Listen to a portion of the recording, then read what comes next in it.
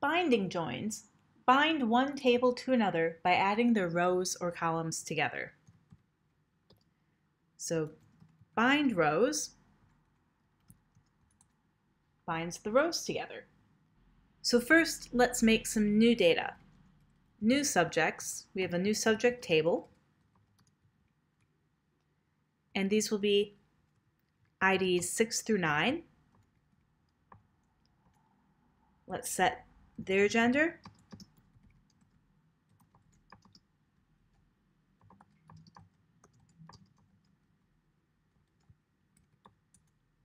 And their age.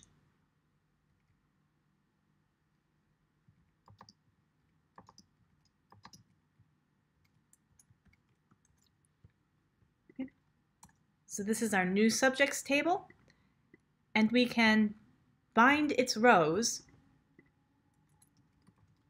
to the subject table here using the bind rows function.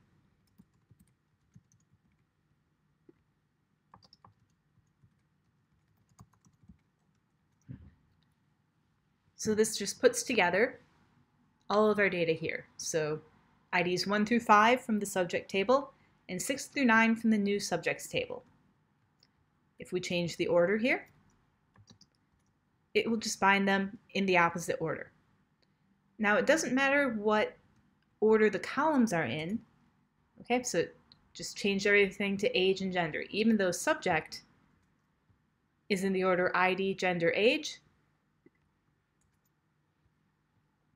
it makes all the columns in the order of the first table and then binds them together.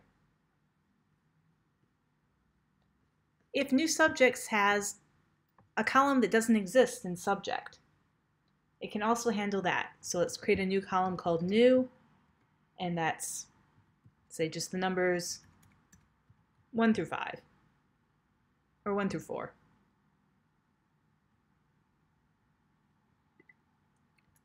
So we can redefine that table.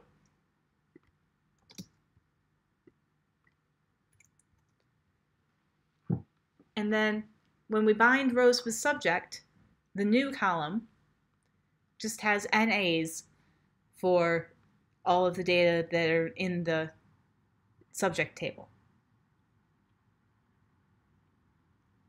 If there's a row that's, say, duplicated in the two tables, so ID 5,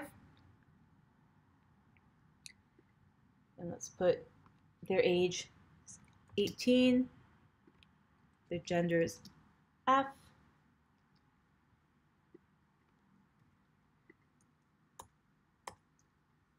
so there's a duplicate row, same ID, same age, same gender as in subjects. It will still be duplicated in bind rows. Bind rows doesn't get rid of duplicate rows. We'll learn a function later called union that will do that. Now bind cols does the same thing, but for columns. You can merge two tables with the same number of rows using bind cols. Now this is really only useful if the two tables have their rows in the exact same order. And the only advantage here over a left join is when the tables don't have any IDs to join by, and you have to rely solely on their order. So let's say we have a table of new info.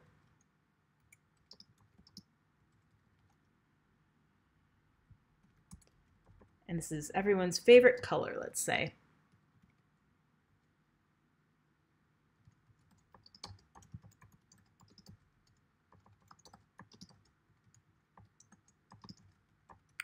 They're hopefully in rainbow order.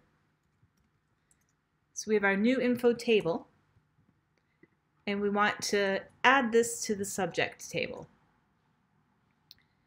Bind cols, we'll just paste them together.